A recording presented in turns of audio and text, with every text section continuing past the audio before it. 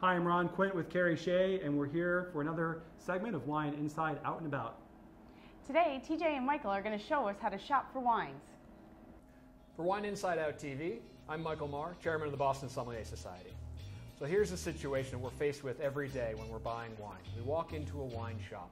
There's 850 bottles sitting on the wall staring at us, and we're trying to find that one bottle, that one special bottle that's going to be perfect for our occasion, a gift, whatever it is.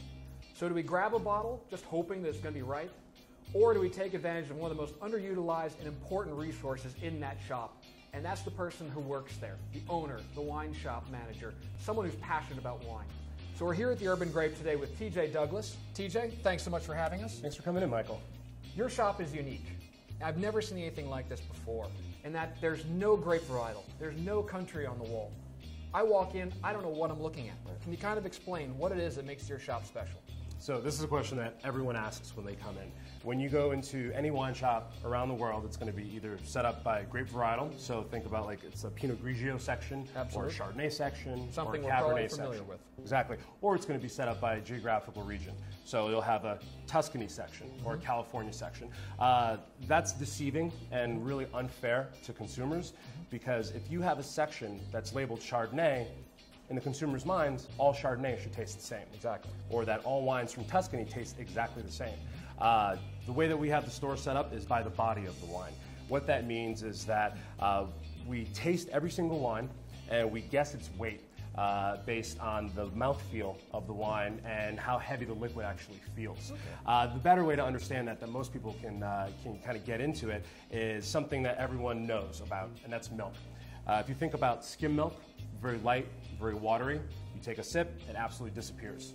Okay, that would be a 1 on the Urban Grape scale of 1 to 10. All right. A 5 would be more like whole milk. So take a sip, sticks around a little bit more, coats your palate a little bit more. So that would be a 5. And a 10 on the Urban Grape scale would be more like a half and half or heavy cream, something that's so big and so round that you would need a really large meal to balance that weight off. The reason I did this is because I worked in the restaurant business for a very long time, and most of the time in the world when people drink wine, they're trying to pair it up with food. A lot of people do things by pairing it up with flavors, which don't always work, but I really believe that the weight of the wine, you pair a light wine with a light dish, you have that balance. The wine won't overpower the food, and the food won't overpower the wine. Excellent. So it's totally texturally driven. So you can see wines right next to each other. You can see a Chardonnay or something like a Trebbiano. I'm looking right at your shelf right now.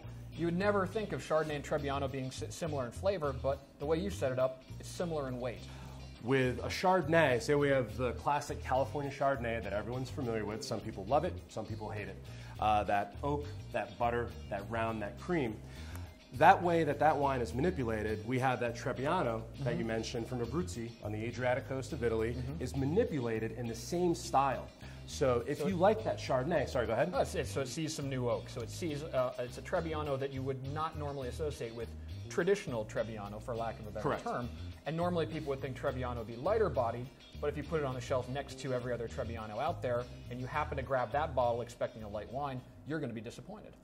Because it's not for your palate.